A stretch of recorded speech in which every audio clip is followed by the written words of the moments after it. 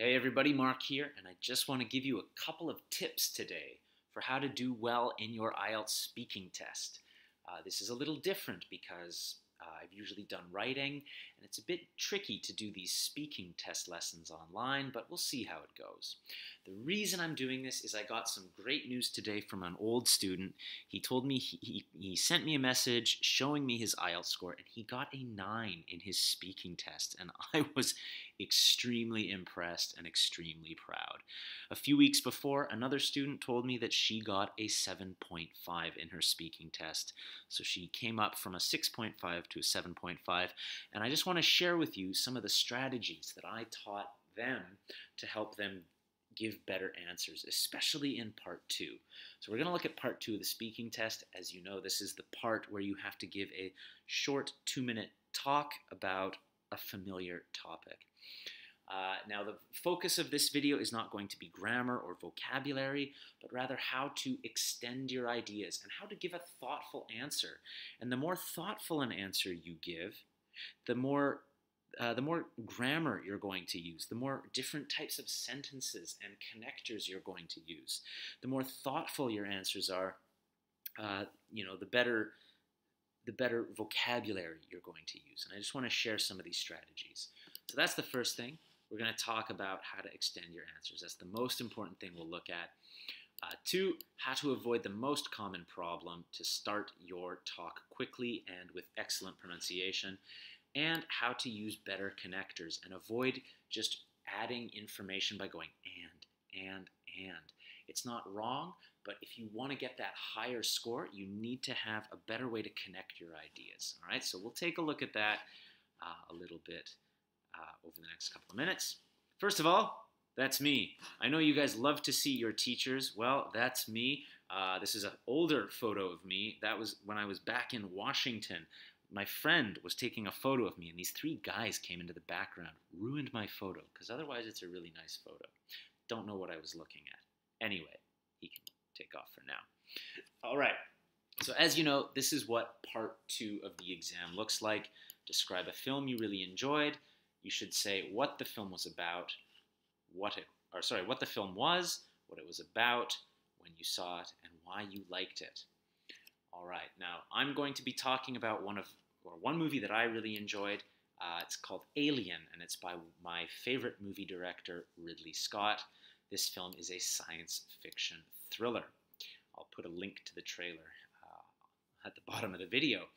Now, first thing is this. Do not read the question in your answer. Do not start your answer by saying, I am going to describe a film I really enjoyed.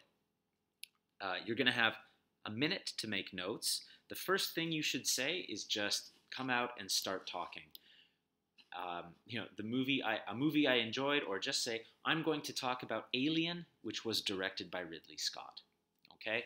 That's the best way to start for 2 reasons. One, whenever I see my students read the question, it just kills their pronunciation. They read it out loud and it's very flat.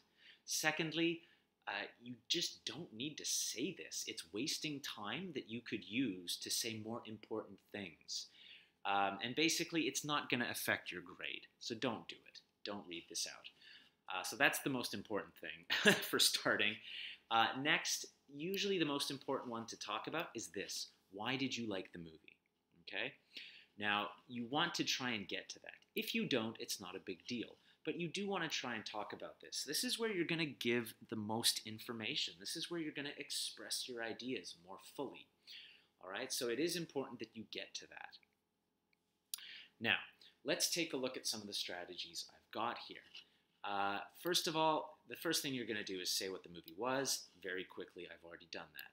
I'm going to talk about Alien, which was directed by Ridley Scott. This movie is a science fiction thriller. Then I need to talk about what it was about.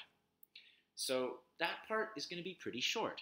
I'll just say this movie is about 7 astronauts who are working for a mining company, and they are sent to a planet to look for some sort of resource, but they come across an alien life form.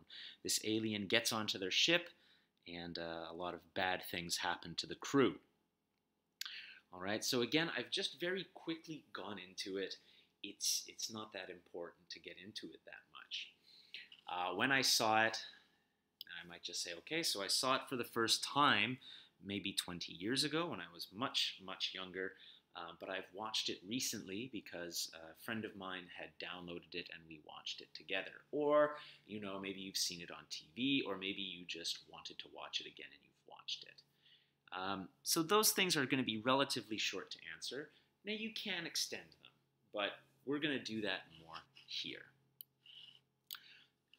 So over on this side, you've got some strategies. Okay. Now, what you want to think about is not that you're answering these ideas, but that you're doing these things, okay, to give a more thoughtful answer. You want to express your feelings and emotions, and you want to talk a little bit about the past, okay? You may talk about the past, something that was different, you know, why is it different now, or what was different about it? I'll give you an example in a minute. You can talk about differences here. All right, so you've watched this movie. Do you usually watch this type of movie? Do you usually enjoy this type of movie? What kind of movie do you usually enjoy? And finally, specialness, as I've put it here. Like, what's so special about this that you're talking about? What is the importance of it? Like, why are you telling me this? Make it interesting. Make it thoughtful for the person who's listening to you. I'm going to give you some examples right now. So again, if we're talking about feelings, all right, look at the first one. I had never before. All right, so again, you're talking about why you like this movie. I had never seen such a scary movie before, or I had never seen such an artistically made movie before, or I'd never seen a movie that was so scary, but at the same time so artistically made, because the set design was outstanding. A lot of the sets were designed by a famous artist named Geiger, and his art is absolutely crazy, and to see it in a film like this is amazing. All right, so again, the emotion is the important part, not the information. Okay, how did the film make you feel? Another example here. Again, I'm explaining why I liked the movie compared to the past. Now, in this case, it might not work with these three here at the bottom, but if we look at the first one, you might say, you know, in the past, or when I was a kid, I used to watch a lot of action movies. I liked those movies with Arnold Schwarzenegger and Bruce Willis, but this movie was different. It was a suspenseful movie. Action movies move very quickly, but this movie was very slow, and it took a long time. But because it took a long time, it was even scarier and even more exciting than an action movie. That's one way you might approach it compared to the past. These ones don't really work in that case. But here, highlighting differences. Okay, I usually don't watch science fiction, but this time, you know, I did, and then explain why you watched it, or why this was so impressive, even though you usually don't like it. Differences again. Ridley Scott's made a lot of famous movies. You might say most people prefer his movie Gladiator, but I find this movie better because it's unique, and you give those reasons. Or most people love Gladiator, but I like Alien because it was the first movie that was like this. It was the first movie that had an evil alien as the villain in it. Okay, so again, make those comparisons. It's also going to give you more to talk about. It might just look like one sentence here, but you're probably going to extend the idea a lot more. And the final one, specialness, which I've written about. There's a few of these here. This one might be important, right? I remember this movie because, okay, so I remember it because I watched it when I was 15. I had seen Aliens before, but that was a different type of movie. This movie was memorable because, and then explain why. Or this one here, before watching this movie, or before this, I had never thought of, and then whatever your answer is. So I might say, before watching this movie, I had never seen such art in a horror movie before, or I had never seen such an artistic science fiction movie before, or I had never been so scared even though there were so few violent scenes in the film. Okay, or you know, I remember it because even though there were only 7 characters, or because there were only 7 characters, anytime one of the characters died, you felt stronger emotions, or you felt upset that they had died. All right, so these are just some of those strategies you might use. Instead of just going, if I explain why I liked it and I say and this is what a lot of times happens, at least when students are beginning to practice this part of the test. So these are just some ideas you can talk about. Now let's apply it to a few other types of question. So here we are, we've got describe a place you went on vacation. You should say where it is, when you went there, why you went there, and explain what you liked about this place. So in this case, I'm going to talk about Thailand. All right, so I went to Thailand a few years ago. Let me talk about it. That's fairly straightforward. Where it is, we know where Thailand is. I went there a few years ago. Now, why you went there and what you liked about this place. These are the ones that are going to be much more interesting. Why did you go there? Well, I had never been to a tropical country before. I'd never been to a country famous for having beaches before. So this is where we can get into it here. Back in Canada, I usually went on skiing vacations, or I usually went to mountains for skiing. But here, I went to lie on the beach, or I went to go scuba diving, which is something I had never done before. All right, so again, right, you're comparing to the past to make it more interesting. Or you might say here, right, usually I go skiing or snowboarding during my holidays. But this time I went to the beach and I just went scuba diving, or I went snorkeling, or I just lay on the beach all day. So again, you're explaining why it's different, and that's really important. Same thing here. Why was it interesting? Why was it fun? All right, why do you remember it so well? Again, why? What was new? Before this, I had never been to an Asian country. Before this, I had never, in my case, before this, I had never been to a country where I couldn't speak the language. That was the first time I went to a country where I couldn't say anything. And it was very unusual for me. Or at least I wasn't there long enough to learn any of the language. And I thought that, it would be kind of a nice vacation for me to be in a situation where I wasn't working to learn the language. Usually if I go to a new country, I live there for a little while and I learn the language. But this time I didn't. So you see, even now I'm extending the answer a little bit. And again, another example here. A historical figure who you admire. Explain why you respect this person, why they're important to history. So again, those last two are the two ones you really want to talk about. Let's say if I'm talking about an important historical figure, which is in Canada, Terry Fox. He ran across Canada. He only had one leg.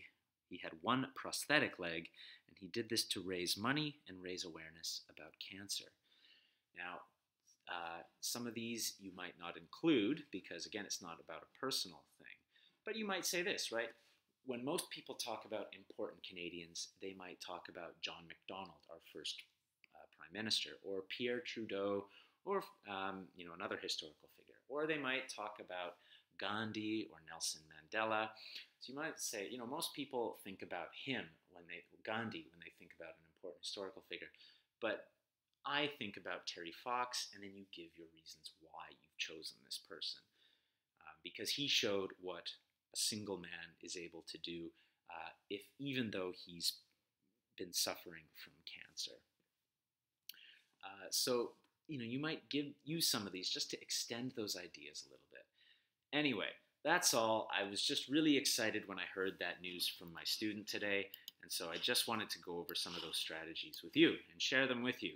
So please remember, 1, do not read the questions during your answer. Secondly, avoid overusing and. Now, if you start doing it, don't worry. It's not the end of the world. But when you're practicing, try to avoid it. And of course, focus on that final part. A couple of other tips, ladies and gentlemen. Take the time to study these things. Learn about a few important historical figures. Take the time to think about a place you've gone on vacation or a place you would like to go on vacation. And the easy one, watch some movies.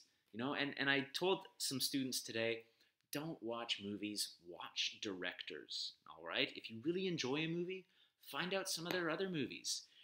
watch those movies. Really learn about why this film or why this director are so special. You know, Ridley Scott's a genius. He puts together these amazing films, and he's talked about how he can imagine the whole film before he makes it. You know, these directors aren't just pointing a camera and shooting. They have these amazing visions, and it would be interesting to learn about. And you're going to give a more thoughtful answer if you do that. Anyway, I hope you enjoyed this video. I hope it helped. Please remember, these are these key strategies that you can use to help give fuller answers. Try them out the next time you're in your IELTS class, the next time you're preparing, or if you're just writing a journal. All of these things can help you out. Best of luck, everyone. Please let me know if it helps, and talk to you later.